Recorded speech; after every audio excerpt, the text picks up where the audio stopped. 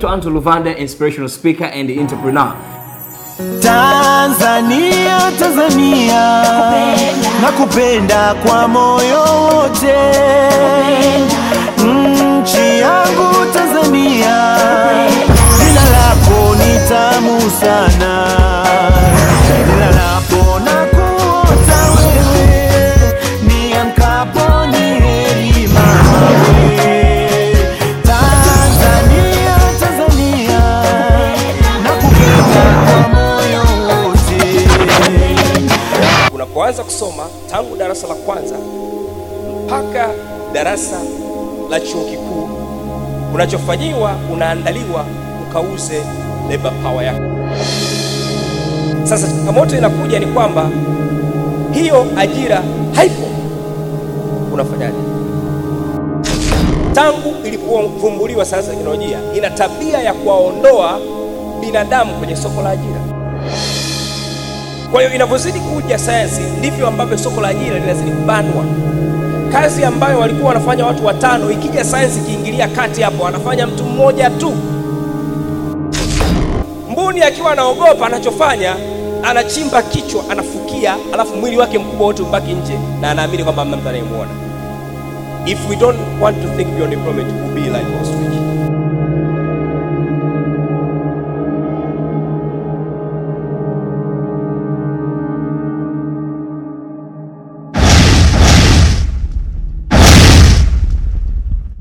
I want to share with you this perspective of business creation. The perspective to think beyond employment. Why do you need to think beyond employment? It's very imperative, especially for Tanzanians, specifically for the graduates, to know that they need to think beyond employment. Why? Because we are prepared to become employees. Unapoanza kusoma tangu darasa la kwanza mpaka darasa la chuo kikuu, unachofanyiwa unaandaliwa ukauze labor power yako. Sasa changamoto inakuja ni kwamba hiyo ajira haipo. Unafanyaje? Ni sawasawa unaenda kiwanja cha ndege alafu unasubiri boti ya kwenda Zanzibar. Hivi itafika hiyo boti? Uko pale Dar es Salaam International Airport, ndugu unaenda wapi? Naelekea Zanzibar. Kwa hiyo Zanzibar sasa nasubiri boti ya saa 8. Anasema sasa naomba security, naomba huyu ndugu apeleke Muhimbili pale chuo cha psychiatric akachunguzwe akili. I'm not sharing this information to scare you, but I'm sharing this information for you to get prepared. As Joel said, we need to get the right information. We need to get the timely information. And the moment that you need to understand is you need to prepare right now ukiwa hapa bado chuoni. Usisubiri mpaka umemaliza, it will be too late. And that's why I said you need to congratulate yourself for being here.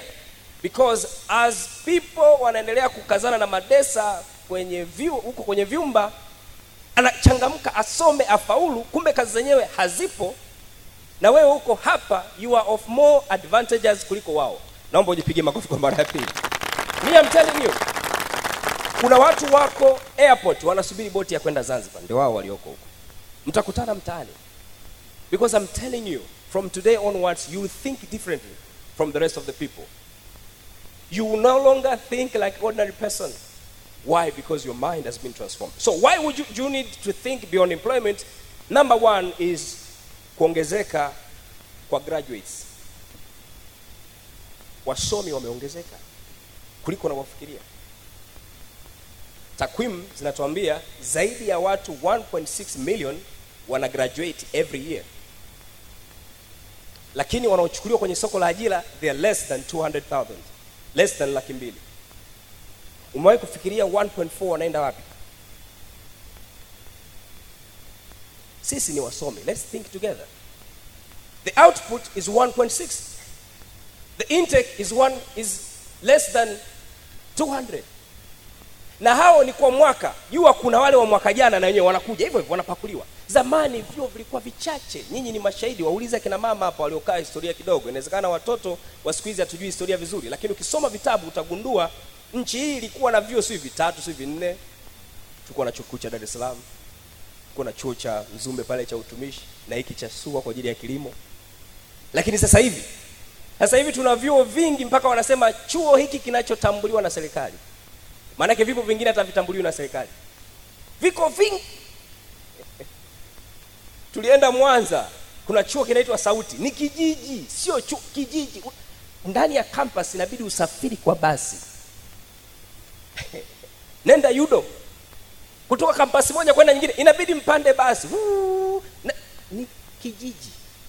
Wanatapikwa kila siku. Sasa hauko peke yako. Unapo graduate jua kabisa kwamba wewe degree yako is no longer special. Wazazi wetu wakati wana graduate, hata kabla hajamaliza au amefaulu hajafaulu, ulishafika mwaka 3 umefika, tunakutaka wewe mhandisi wa idara, unachukuliwa mhandisi wa chache. Lakini jambo la pili ambalo kimesababisha tukose ajira zipungue ni utandawazi. Hebu sema utandawazi. Globalization. Now, globalization simply means freedom. Free movement of people and goods and services. Maana yake ni kwamba kazi leo inapotangazwa hauajiriwi peke yako. Kama ni mtaalamu wa kilimo, usije ukafikiri hiyo kazi utapewa wewe peke yako. You will be competing na watu ambao wamesoma chuo kikuu cha Israel cha agriculture, waliotoka Jomo Kenyatta, waliotoka Kampala University. Sikuna kitu kinaitwa East African Community, hamjajua. Kipo. Maana yake wa Kenya wanaruhusiwa kuja hapa Tanzania, lakini pia na wewe unaruhusiwa kwenda Kenya kutafuta kazi. Lakini tunajijua wa Tanzania wenyewe, tunajijua mambo yetu, tunajijua inapofika swala la kwenda nchi za nje, tunajijua. Especially kwenda kutafuta kazi. Wewe utoke hapa, za hapa tu zimekushinda, uende Kenya ukatafute kazi. Why? Because our competence pia ni ya mashaka kidogo. Kuna kitu kinaitwa kudesa, sijui kama huko kipo. Tuna photocopy sana. Yaani alichokiandika mwenzako unaangalia naona copy, ukwenda library ukusoma, hakuna deep research. Hivyo mbandika bandua research imetoka. Na wao viambia, mimi nilipokuwa chuo kikuu cha Dar es Salaam, I remember tulikuwa na kitu kinaitwa take home assignment. Mnafahamu? Nenyewe mnakuwa nazo hapo. Tuliandika take home assignment. Mimi nikafanya ya kwangu. Sasa mwenzangu alikuwa anapenda sana mambo ya kujirusha. Nimemaliza, muda wa kusubmit umefika. Ikabidi achukue ya kwangu akopi. Akakopi kila kitu mpaka nukta kasoro jina na registration number. Sababu tulikuwa darasa moja. Tulipoenda tukakusanya, wakati majibu yanatoka, mimi nimepata 6.5 ya 15, mwenzangu akapata 8.5 ya 15. Desa lile. Sasa nikaona hapa hata na mwalimu naye ana shida.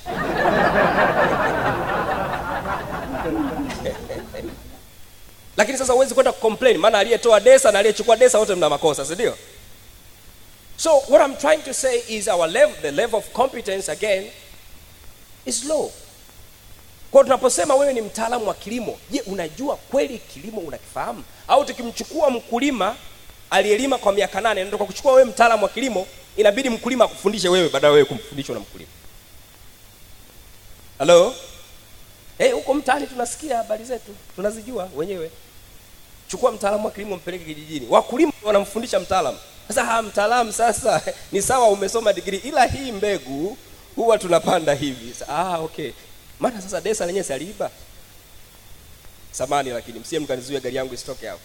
But what I'm trying to say, these are factors which have contributed for us to stay out of the market. Another reason why we need to think beyond employment ni kwa sababu ya ongezeko la science and technology. Science and technology. Science and technology, since the inception, tangu ilipovumbuliwa science and teknolojia, ina tabia ya kuwaondoa binadamu kwenye soko la ajira. Kwa hiyo inavyozidi kuja sayansi, ndivyo ambavyo soko la ajira linazidi kubanwa. kazi ambayo walikuwa wanafanya watu 5, ikija science kiingilia kati hapo anafanya mtu mmoja tu. Na science is here, my friend. Hello? Hivi mnakumbuka wakati ATM machine zinaletwa Tanzania? Zamani ilikuwa benki ikifungwa, mdogo wangu, imefungwa kweli. Yaani uwezi kutoa hela mpaka kesho hiyo. Tulikuwa na vitu vinaitwa vitabu vya benki, kawauliza kina mama watakwambia. Vitabu vya benki. Sasa hivi mna kadi. Zamani ilikuwa inaitwa kitabu cha benki. Kwa hiyo ukitaka kwenda kuchukua hela inabidi upange mstari, umuone tela, aje akonge muhuri, ndio kweli umechukua hela, kuandikie pale una sign. Zilivyokuja ATM, benki hiyo imefungwa haijafungwa, unaweza kutoa hela zako hata saa 8 ya usiku. Counter zikaanza kuwa tupu. Kwa nini? Kwa sababu sasa tumehitaji tela. Wakawa tu tela ni wakupokea hela. Na kwa sababu teknolojia inakuwa haraka, kilichotokea ni kwamba zikaja ATM ambazo unaweza ukaweka na kutoa hela. Kwa wale ambao walikuwa wamesalia wa collect money, bado wakawa tena kwenye trouble. Let me tell you, now we have something known as smart technology. Hivi unajua unaweza ukalipa bili Dawasco. Kule Dar es Salaam tunaita Dawasco, huko mnahitaji Muwasa. Unajua unaweza ukalipa bili Muwasa kwenye simu yako. Unafahamu hiyo? Kwa kupress tu kibutton, pa pa pa, umelipa bili ya Dawasco, Muwasa umelipa bili ya DSTV, umelipa kila kitu, umemaliza kwenye simu yako, umenunua umeme. Umewahi kufikiria kibarua chekeshia wa Muwasa? Ndio kimekwenda hivyo. Tukuajiri liweje wakati watu wanaweza kulipa kwenye simu? Tutafuta kazi ya kufagia kama itakuwepo. Hello? Kwa hiyo tunajikuta kwamba tunalazimishwa na sasa teknolojia kuthink beyond, kwa sababu inakuja, na nakwambia haijalishi tutafanya maandamano kiasi gani, teknolojia itaendelea kuja tu. Na sasa hivi kuna vitu vinavyoitwa smart technology. Hebu sema smart technology. Everything is smart now. Kwa kuna smart cars, kuna magari ambayo hayahitaji kuwa na dereva. Linaenda lenyewe na linajua linakoelekea. Kama unabisha Google sasa hivi, lipo. Ila tunaomba lisije Tanzania, maana likija Tanzania litapotea. Kabisa. Hii mitaa yetu tunaijua wenyewe. Kule wenzetu wameconnect na GPS, kwa linajua yenyewe mahali pa kupita. Sasa assume nilikuwa kule NIT, nikamwambia wala unasomea udereva. Nikamwambia unasoma udereva, afu linakuja gari halihitaji dereva. Umewahi kufikiria ajira yako iko wapi? Tunavyoongea hivi, kule Japani na nchi za Asia wameanza sasa kutumia marobot kwenye migahawa. Robot kwenye migahawa, haukutani na waiter, unakutana na robot, una press order yako, tena ikiwezekana una download app, una order chakula ukiwa nyumbani, ukifika hotelini kimeshakuwa tayari. Kama unabisha Google, hatuna muda, ningekupitisha mifano baada mwingine. Sasa unajua, ngoja niwaambieni, the driving force mode of production of this economy of today is called capitalism. And the essence of capitalism is to maximize profit. So me as a capitalist, I will find it far productive and far profitable to deploy a robot rather than a human being. Utafiti umeonyesha hivyo. Why? Because robot hachoki. Robot hachelewi kazini maana analala hapo hapo. Robot hapati ujauzito kwa hitaji maternity leave. Robot hana attitude eti kwamba amegombana na mume wake aje alete attitude kwa wateja. Hamna hicho kitu. Yeye kinatabasamu tu na kupiga. Kinachojua ni kitu kimoja tu. Hapa kazi tu. Kako vipi? Na akadai nyongeza ya mshahara ka robot, maskini ya Mungu. Hakana mgomo, eti leo hakana hiyo. Kenye kanachojua ni kazi tu. Kwa mimi kama bepari naona kwa nini ni kuajiri wewe, utaniletea matatizo tu. Mara sijui haki za binadamu, mara sijui sheria ya leba, sijui ya nini, nyongeza ya mshahara kila mwaka, utaniletea matatizo. Naomba tusigombane, mimi nitaleta robot. Na nawaambia kama mnabisha, hata Tanzania marobot yako mengi. Number 1, nimeshakwambia ATM. Number 2 ni simu ulioshika. It can do a lot of things. Zipo through smart technology. Zipo nyingi tu. Sasa hivi hadi madaktari ambao tulikuwa tunafikiria kwamba ndio wanahitajika sana. Sasa hivi kuna teknolojia ya kumfanya daktari akafanya operation kutumia robot. Ushawahi kwenda chumba cha operation au kukiangalia tu kwenye picha? Mtu mmoja anaoperatiwa wana kama daktari kama 6 7 hivi. Mwingine ana kazi ni kuleta mikasi tu, analeta huko anasogeza. Niletee namba 4 hapo. Hivyo tu. Sasa kuna robot amekuja. You don't need 6 or 7 doctors to operate one person. You just need one doctor to supervise the robot. Hello? Sasa unaweza ukasema Luvanda, hayo mambo ya wazungu. Ngoja nikwambie, Rwanda hapo, Rwanda. Unapajua Rwanda? Kanchi kadogo kako jirani hapo. Sasa hivi kupeleka kifurushi cha damu kutoka sehemu moja kwenda nyingine wanatumia vitu vinavyoitwa drones. Unafahamu drones? Vindege vidogo vinaendeshwa kwa remote. Kwa hiyo hapo dereva wa ambulance usubiri tu kupeleka wagonjwa. Mambo ya kujifanya unapeleka damu unarudi tena, si umefanya nini? Hamna. Ni robot inafanya hivyo. Na robot is very precise. Hamna sijui nilipata pancha mzee nilipita kula, hamna. Timely. Kwa hiyo the challenge is coming. The challenge is here. If you don't think beyond employment, my friend, na tuko kwenye 2017, ni sawasawa na mnyama anaitwa ostrich. Kiswahili chake tunasemaje? Mbuni. Mbuni akiwa anaogopa anachofanya, anachimba kichwa, anafukia, alafu mwili wake mkubwa wote umbaki nje na anaamini kwamba hamna mtu anayemuona. If we don't want to think beyond employment, we will be like ostrich. So you need to think now. Nakwambia nyinyi ni mashahidi. Mnapotoka hapa mnafahamu kuna wazazi wenu, kuna wadogo zenu na dada zenu na kaka zenu wako nyumbani. Bado hawajaajiriwa. Kuna mtu anakaa mwaka wa kwanza, mwaka wa pili, mwaka wa tatu hajaajiriwa. Na ukikaa usije ukafikiri vyuo havigraduatishi, vina graduatisha. 1.6 million every year. Wanapakuliwa, wanapakuliwa. Tuombe Mungu hii sera ya viwanda ifanye kazi. Labda na hapo tutaishia tu kupata kazi za kufagia. Mimi nakwambia. Sababu teknolojia yenyewe uliosomea, kuna rafiki yangu mmoja amesoma chuo cha technical kule Moshi. Alichokisoma, kwanza vitabu vyenyewe vimeandikwa miaka ya 80.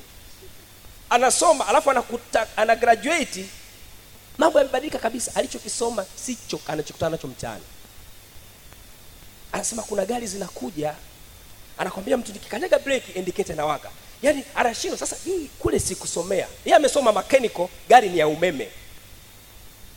Si unafahamu kama kuna magari yanakuja saizi ni more electronic kuliko mechanic? Tunafanyaje sasa hapo?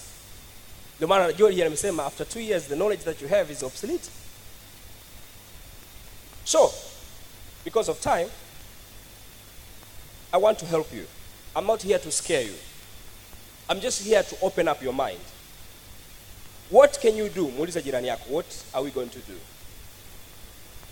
Hata kama hajakujibu, wewe muuliza tu, ndugu yangu, tunafanyaje sasa? Cha kwanza unachotakiwa kufanya ndio hicho nimekwambia, you need just to think beyond. Don't be configured. Don't be configured in one area. Usifikirie kwenye eneo moja tu, fikiri beyond ya ajira. Najua miaka yote uliosoma 16, 17 umeandaliwa kuajiriwa. Lakini naomba ujiandae kujiajiri na kuajiri wengine. The best area that can help us is the business area. We need to think and start developing ourselves as entrepreneurs.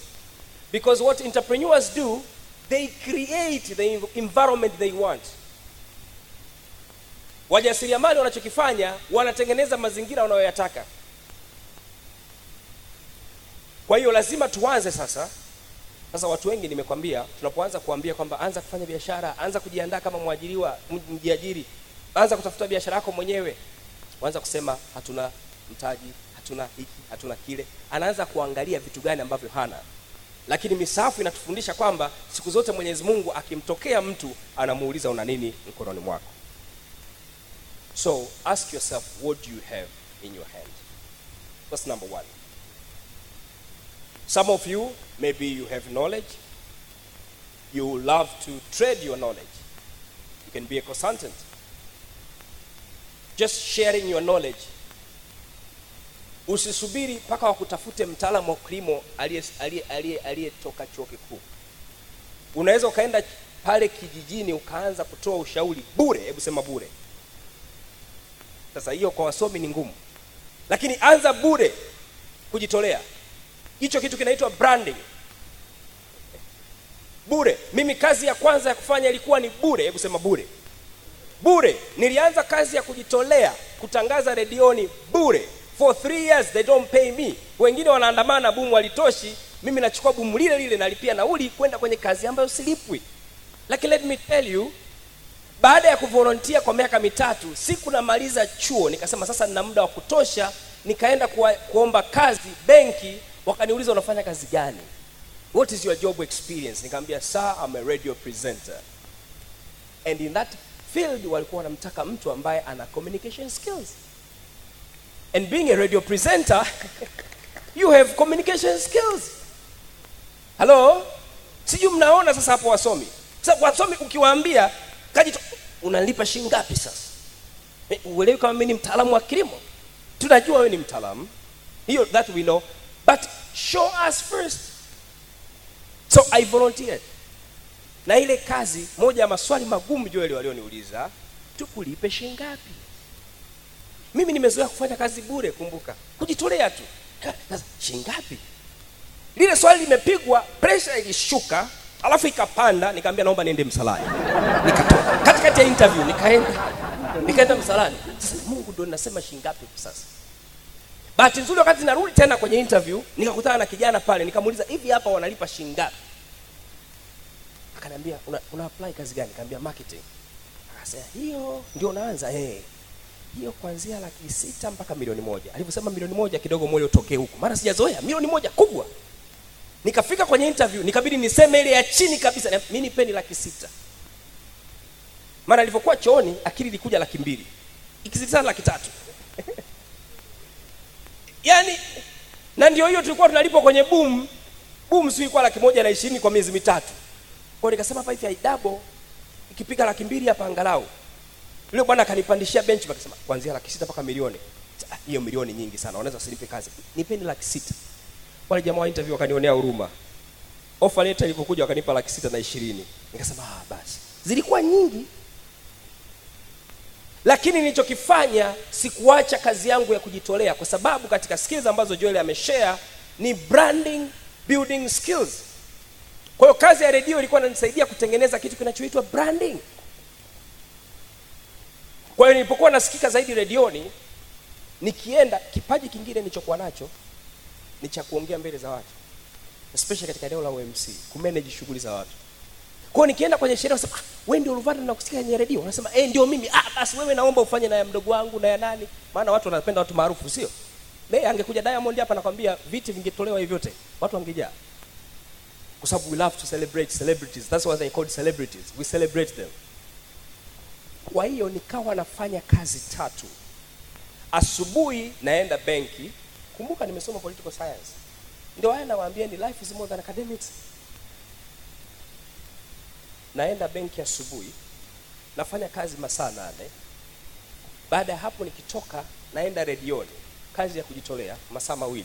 Nikitoka hapo naenda kwenye OMC, naenda kulala saa 8, saa 7. Lakini baada ya miaka 4, after 4 years of personal development, working hard, persistence, vitu vyote nilikuwa nakwambia, I managed to retire and start my own company.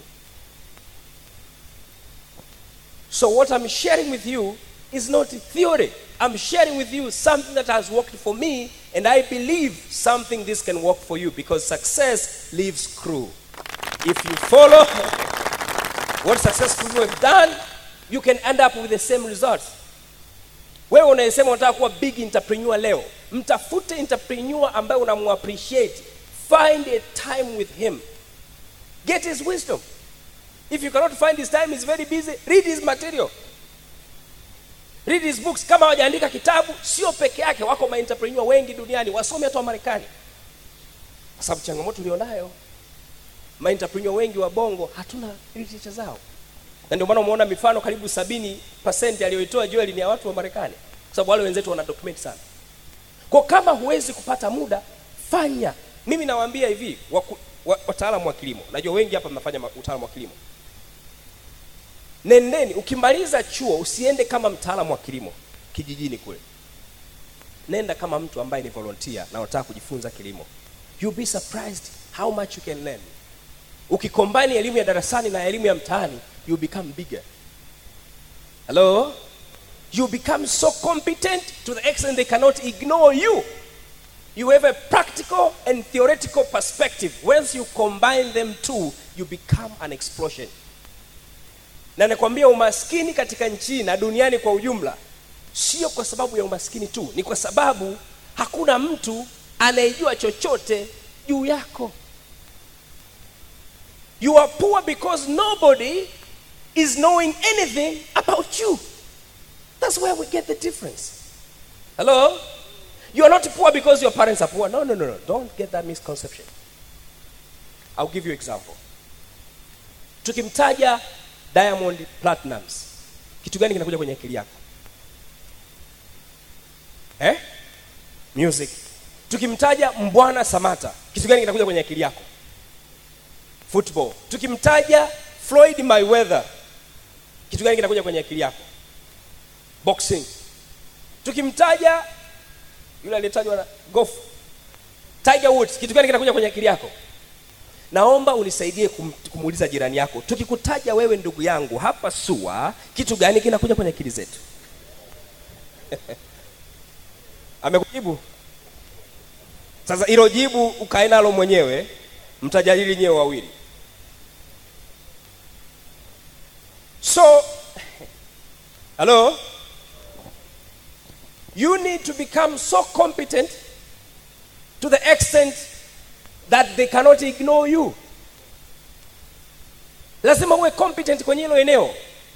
Yaani kama ni mtaalamu wa kilimo, uwe mtaalamu kiasi ambacho wakitafuta mtaalamu katika top 5 na wewe ukosekani. Na nakwambia inawezekana, hebu mwambie jirani yako inawezekana. Inawezekana tu, lazima. Tatizo ni kwamba we don't put hard work enough. Hatuweki nguvu ya kutosha. Tunagusa tu. Yaani sasa mtaalamu wa kilimo hujulikani. Kwenye social media nikienda kwenye page yako Instagram, sijui kama ni mtaalamu wa kilimo. Naona umeposti Diamond, umeposti mazishi ya bibi yako, mara si umeposti nini? Hatujui hata kitu kimoja unachokifanya. Hatujui. Samahani lakini mimi niko kwa ajili ya kuwasaidia. Hello? I have 2 pages. If you go to my page, you screw one picture, the second picture, you know exactly what I'm doing. So you must become competent. Hebu sema, let's be competent. Na competence inakuwa developed like what we are here now. Classes like this. I have a YouTube channel inaitwa Tony Inspirational Talk. I recommend you guys you subscribe to that channel. Imagine, labda niwaulize tu swali. Wangapi hapa able to let's take the imagination. If every day before you start a day tunakuwa na seminar kama hii, alafu ndo unaanza siku yako, unaingia darasani na mambo mengine, siku yako ingekuwaje? Powerful, sio? But you know you can create that environment every day by subscribing to YouTube channel ambayo ni Tony, kwa sababu kule kuna vitu vingi nimewapa. I have a website inaitwa tonyinspirationtalk.com. At least every day I write 1 or 2 articles. Sasa mimi ili kukupa article ambayo unatakiwa kuisoma dakika 5, mimi inabidi nisome vitabu kama 10 au 7. I spend more time reading just for you to have a 5 minutes page to read quickly and start your day. Joeli kuna kitabu ameandika kinaitwa Timiza Malengo. Ameandika malengo 60, mbinu 60 za kutimiza malengo. Yeye amesoma tafiti mbalimbali. Umetumia miaka mingapi Joeli? 3 years writing the single book. You can finish that book within 1 week if you're serious and hungry enough. So from today onwards, develop yourself, become competent. Improve yourself every day. Make sure you improve yourself. You become better. Kama ni mfanya biashara, you become so competent kiasi ambacho wakitafuta pochi nzuri SUA, wakutafute wewe sasa. Unajua kuna watu wengine mnauza vitu vingi, sasa hamjulikani mnauza kitu gani. Kuna kitu kinaitwa finding your niche. Niko namwambia ndugu yangu Joel, tafuta kitu kimoja au viwili tu vya kuuza. Wewe unauza viatu tu, viatu. Sasa mwingine unajua kuna ndugu zangu Wachaga mpo hapa na Wakinga. Kiingia duka la mkinga unaweza ukachoka. Anauza simenti, anauza vocha, anauza mandazi, anauza mikate, anauza stationery. Sasa hujui anauza nini, kama supermarket fulani. Tafuta kitu kimoja ambacho watu watakujulia kwacho. Hello? Watanzania inawezekana. We can become, tunaagiza wataalamu kutoka Kenya, kutoka Rwanda, si kutoka wapi. Kumbe sisi wenyewe tukiamua leo hii, we can become competent and we can solve our problems. Na nakwambia katika kitu moja wapo ambacho nimekiongea kwenye ile DVD, katika kitu moja wapo kitakachokusaidia kupata wazo la biashara ni kutafuta matatizo yanayokuzunguka. Hello? Poor people, when they see problems, they complain.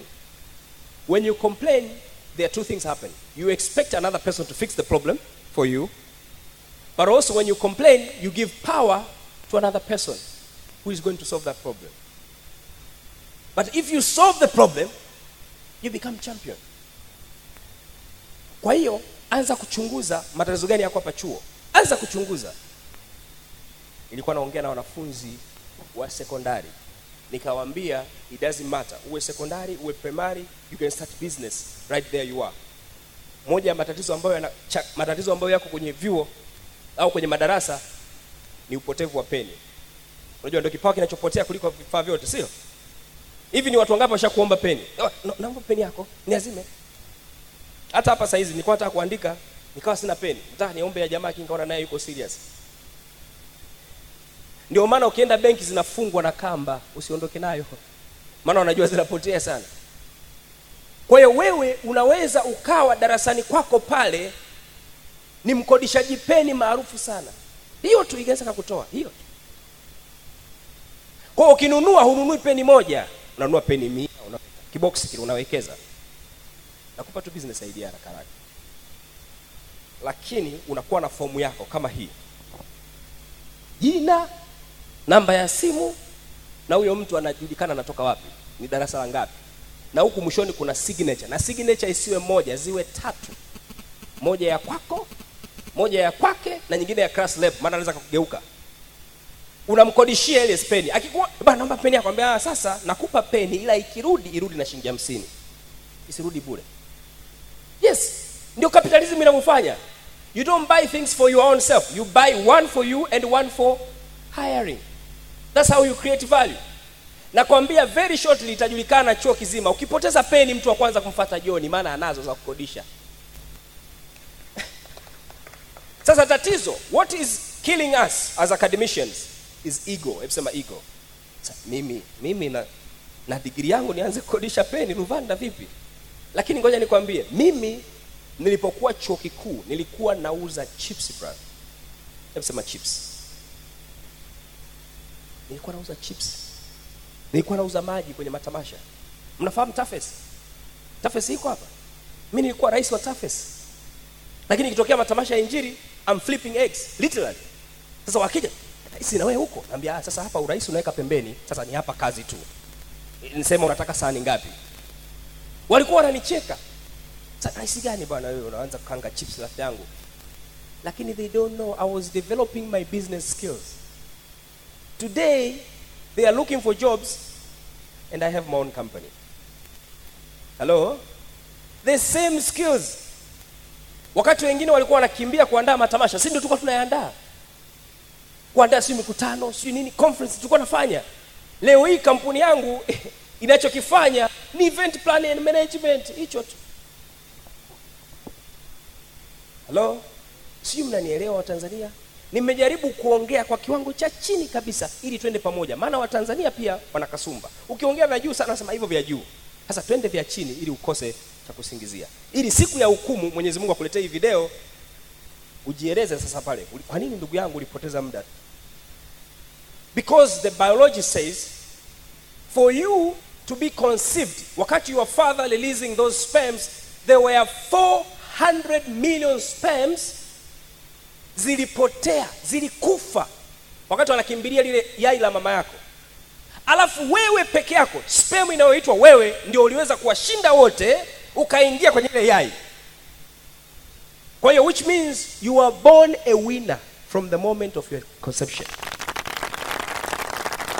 Alafu Unakuja hapa unanusanusa tu hewa, upo chuo chenyewe cheti chenja kufoji, yani upo tu, uliingilia hapa cheti cha mwenzako basi tu ukanusanusa ukamaliza degree. Sasa umekuja hapa ndio mtaalamu wa kilimo, tukikupa kazi yenyewe uwezi kweli. Siku ya mwisho utaeleza nini sasa mbele za Mwenyezi Mungu?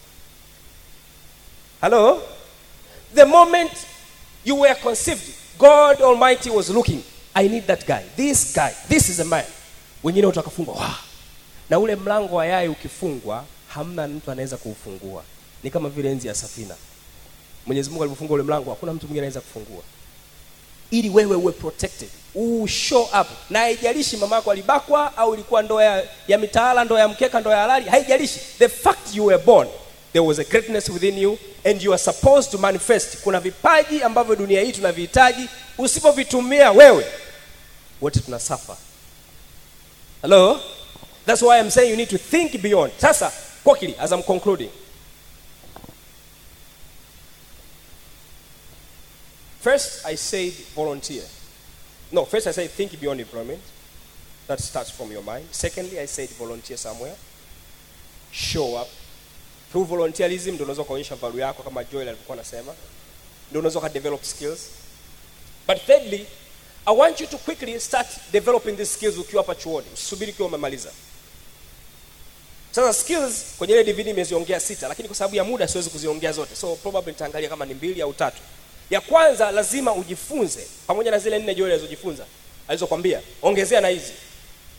Nyingine unatakiwa kuongezea skill ni skill jinsi ya kuuza. Sales skills. Lazima ujifunze kuuza. Kuuza ndugu zangu ni skill. And all skills are learnable. Kila skill unaweza kujifunza. Huwezi ukasema sisi kwenye ukoo wetu hatakuwa tunauza vitu. Utakufa maskini. You are supposed to learn how to sell. Unfortunately. Can I tell you something difficult? In this world, there are 2 kinds of people. They are sellers and they are buyers. Which one are you? Kila siku unapoenda kununua, unapoenda kufanya transaction yoyote, jua kuna mtu ana lose na mwingine ana gain. You don't want to be a losing person anymore. Make sure you learn to sell something. Mimi I don't have a problem. If you kama unaweza kaanza kuuza ubuyu, I have no problem. Kama unaweza kaanza kuuza karanga, I have no problem. Issue tu ni kwamba ukianza kuuza karanga, papo na tofauti kati ya msomi na asiyesoma. That's my concern. Kwa hiyo ukiuza karanga leo, ziweke na branding kidogo. Packaging yako iwe tofauti. Iwe na jina linaloeleweka. Sio karanga tu. Unaweza kaandika karanga mubashara. Hiyo tu. Nakwambia, jina linauza. Kuna mtu anaitwa Jack Ma, the founder of Alibaba. He's a Chinese billionaire. Anasema one of the principles to help you be successful in the business is to have a good name. Just have a good name. Mimi nakwambia utauza karanga zinalimwa Dodoma, lakini unaweza kuzipeleka tena Dodoma kwa wauzia. I'm telling you. Kwani tunafanywaje na wazungu? Tunalima pamba wenyewe, tunawapelekea, wanatutengenezea shati, wanatuuzia tena pamba. Hiyo. Kwa tafuta. Nilikuwa kule Arusha nikawafundisha, dada mmoja akaanza kutengeneza karanga. Akawa anaweka kwenye vikompo, vile vinaitwa nini? Viglasi vya transparent vya plastiki. Akaweka na jina na namba zake za simu. Ikikuisha lazima utampigia simu. Anauza karanga kuliko kawaida. Na ni mtaalamu wa wasibu. Unajua muuza karanga ni mjanja sana. Kule Dar es Salaam kuna muuza karanga, akifika anakuonjesha tu. Hujamwambia chochote. Ila zikishaanza kukolea na ukatema bigiji kwa karanga za kuonjeshwa, utamuita tena kuuzia. Ni ubunifu tu. Na anayefanya hivi hajamaliza chuo kikuu. Hello? The problem is not to start small. The problem is who you become by doing what you're doing. It's not about what you're doing. It's about who you become. Dadangu, ukauza leo karanga, wakakucheka, wakatakataa kununua karanga zako, you will no longer be the same person. The problem is wasomi tunataka kuanzia pakubwa. Wanakujaga pale watu ofisini, Luvanda, nataka na business proposal ya milioni 500 hapa. Hii tukipiga bingo hii mbona maisha yameshabadilika? Namwambia show me a plan of 5 million first. Because Mwenyezi Mungu anasema katika vitabu vyake, aliye mwaminifu kwa machache atakupa mengi. Aliye nacho anafanya nini? Anaongezewa. Asiye nacho hata kidogo anamnyang'anya. Sasa wewe huna hata cha kuuza, hata karanga uuzi, ndugu yangu atachukua kila kitu. You must learn how to sell. Now selling is a skill. You don't just sell. You need to learn. Hello? I don't have time. You need to buy a DVD. Another skill that you need to develop very quickly. Usisubiri mpaka umaliza chuo, ukiwa hapa ni customer service. Hebu sema customer service. Tatizo sio kuwa na biashara. Tatizo unamhudumiaje mteja. Yule mteja aweze kurudi tena mara ya pili. Changamoto tulionayo kwa wajasiriamali wa Tanzania ni uwezo wa kumrudisha mteja kwa mara ya pili. Watanzania wengi wanafungua biashara lakini kana kwamba vile zile biashara tumewalazimisha. Unaenda dukani kwa mtu, amefungua duka mwenyewe, unaingia amenuna, kisa amegombana na mume wake. Mimi nanihusu nini? Why are you penalizing me? Namwambia, "Mama, hii shingapi?" "Kwani wewe uone bei hapo?" "Mama nauliza." "Imeandikwa hapo." Watu wengine bwana. Why would you talk to me like that? Unaingia dukani kwa mtu, anachezea simu. Anaangalia Shilawadu. Anapost ndani, nimesikia list ya vyeti fake imetoka. Hebu tuangalie ni akina nani. Inakuhusu nini wewe? Hello? Sasa hii ni lugha nyingine ya mjasiriamali. Well, you need to start from now onwards developing customer service. Now, customer service is an attitude. Ni attitude tu. Unavomtreat rafiki yako hapa shuleni ndivyo utakavomtreat mteja wako akija dukani. Ndio maana nasema hizi skills inabidi ujifunze ukiwa shuleni. Hello? Kwa hiyo jifunze kunetwork hapa. Kuwahudumia, kuwasikiliza watu. Rafiki yako akija msikilize. Pay attention. Jifunze hata kumsalimia mtu kwa kumwangalia mkononi, machoni. Mshike mtu mkono unapomsalimia. Bwana vipi ndugu yangu? Uko vizuri? Mbona leo unaonekana una huzuni rafiki yangu? Atakupa maelezo. Msikilize. Try to see if you can solve the problem. Lakini kuna wale wanaitwa vipanga. Mnawajua vipanga? Wasongo. Ni begi na begi yake ni yeye library, anakwenda anarudi, haongei na mtu, anapiga pale vyombo. Utasoma sawa, utakuwa na makaratasi mengi sana, utayatafuta utayapata, lakini kuna makaratasi yana rangi nyekundu, lazima na yenyewe ujue jinsi ya kuyatafuta. So what I want you to encourage, because we don't have time, please subscribe to my YouTube channel. It's called Tony Inspirational Talk, and the website is called also TonyInspirationalTalk.com. Kwenye Facebook pia the same. And please, you can also buy the DVDs. I think they can talk to you. I have like 6 more business skills that I wanted to share with you, but time is not with me. And I believe few years from now, you will remember this day. You will remember this lecture and say, "Luvanda, enjoy it. The day that you came to our university, that's the day that it transformed my life."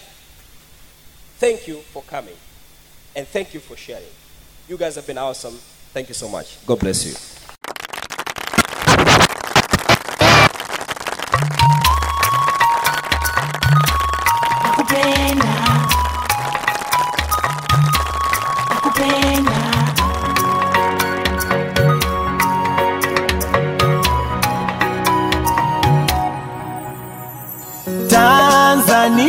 Tanzania, nakupenda kwa moyo wote. Nchi yangu Tanzania, jina lako ni tamu sana.